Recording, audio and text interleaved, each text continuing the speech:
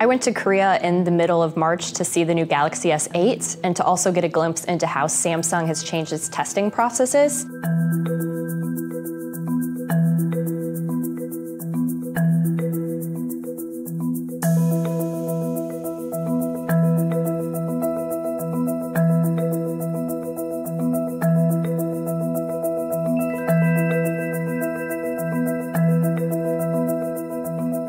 We spent most of our time in a town called Suwon. This is what Samsung calls Digital City, and it's their headquarters. It's actually the size of a small city. There are about 34,000 employees. It's about the size of 250 soccer fields. So basically it's this massive campus where they do all of the research for their new products. Our second day we flew to Gumi, which was about an hour on the helicopter. In Gumi, this is where Samsung's newest devices are assembled. It has 8 other sites around the world, including in Vietnam, but this is kind of the heart of where their products have always been put together. With the Galaxy S8, they're also doing new testing to make sure that the battery is safe, like puncturing it with a nail, putting it in machines that simulate really high temperature, so over 150 degrees Fahrenheit. They also started some new tests. One of the most interesting ones we saw was what they call accelerated usage tests.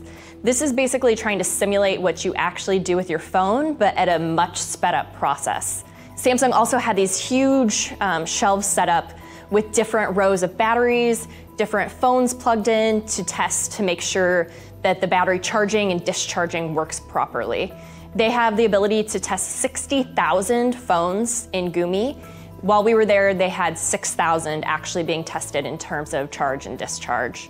With the accelerated usage tests, those tests take 5 days per device, so it's a really thorough program.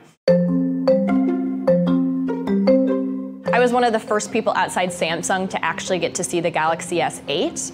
So for Samsung, this is kind of the device. They codenamed it the Dream to show employees that technology that they dream up can actually come in a product, even if it takes 5 or 6 years. There's the curved display, which they call the Infinity display. They got rid of the physical home button and went with a digital one.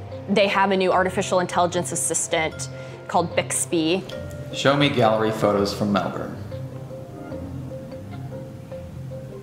Okay, I found 26 pictures.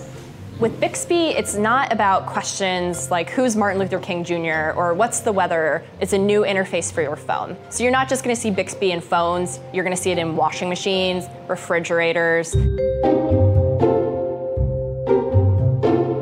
In the US, most people know Samsung for its TVs and its phones. When you go to Korea, it's not just electronics.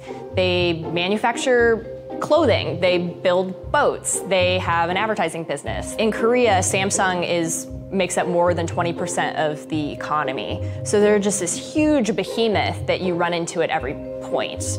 Right now they have some problems in Korea though. Their vice chairman, J.Y. Lee, who is actually slated to take over control of the company, has been arrested and charged with bribery and embezzlement. Samsung is still really apologetic for what happened with the Note 7, but I think they're also very optimistic about the S8. This is the device for them, that this is going to really show their position on design, on software, and they think that now they finally have a program, a phone, that will help their different devices talk to each other better. For Samsung, this is just a huge, huge deal.